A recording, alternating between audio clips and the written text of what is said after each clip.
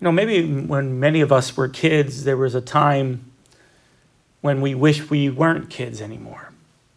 I know when I was a kid, at some point I wanted to be an adult, so I didn't have to have a curfew, so then I had to be told what to eat, so I can go to places that I want to go to places. I couldn't wait till I turned 16 so I could drive a car. Couldn't wait to be 18 so I can graduate and move out of the house and, tell myself when I want to go to bed and go to the places where I want to go. Now when I'm an adult, I wish, with all the responsibilities now you have as an adult, I wish I was a child again, right? Where, the only worry that you had was just, making sure you follow mom and dad, and that was it, You didn't have all the responsibilities of what it takes to be an adult. And I think we can do that spiritually as well, which is why our Lord tells us, that the Father has revealed these things to the childlike. And, the key is childlike, not childish. Okay.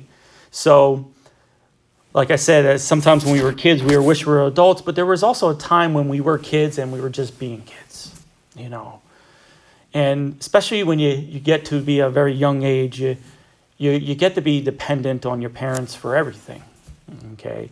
You rely on your mom and dad to provide your food and to provide clothing, and you rely on your mom and dad to provide guidance in life. That's childlike. And now our Lord is calling us, okay, in faith and hope in our spiritual lives to have that same disposition where we ask God for everything. We rely on him for everything. We call him Father. Okay? We ask him to provide for us. We ask him to guide us. We ask him to lead us. Just like, a 4, 5, 6-year-old child might depend and ask their mom and dad for everything. And that's what we are being called to now.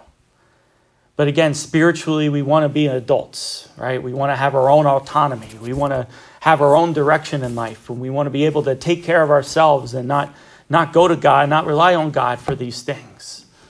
We have that idea, that we want to be our own spiritual father. We want to be, in a way, our own gods, telling us what we can do and what we cannot do. Okay? That's the tendency, again, which is why our Lord's telling us, if you want to enter into the kingdom of heaven, become like a child. Become like a child. And childlike, not childish. Childlike in a sense that for God, he is everything for us. For God, we are totally dependent on him. May God bless you.